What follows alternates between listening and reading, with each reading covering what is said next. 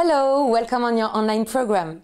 In this video, I will teach you how to manage a stretching session. To do so, I will focus on several key points. There is a difference between stretching and softening. Both are absolutely okay.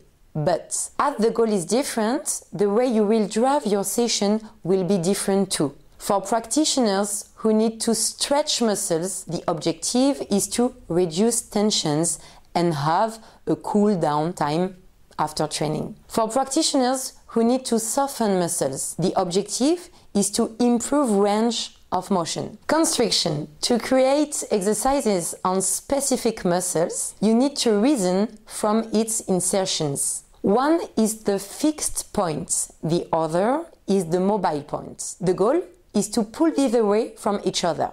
Try also to stretch the antagonist muscle to balance the workout. Exercises need to be painless and need to be realized in the anatomic limits of each practitioner.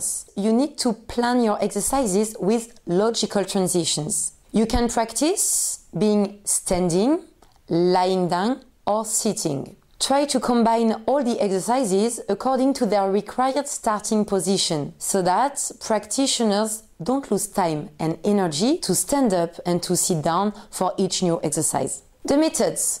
Two types of methods, passive and active. With passive methods, practitioners receive external help from another person or with material. It can also be help from gravity or auto-manipulation. In this case, they are totally passive. It means they let themselves be stretched. This technique is highly recommended for the beginners who don't have proprioception. Two types of correction, proximity and distance correction. Proximity correction is usually for the beginners. Touch them to help them with a better posture. Distance correction is more verbal. Here we are. You have now all the keys in your hands to make a perfect stretching session. So let's start.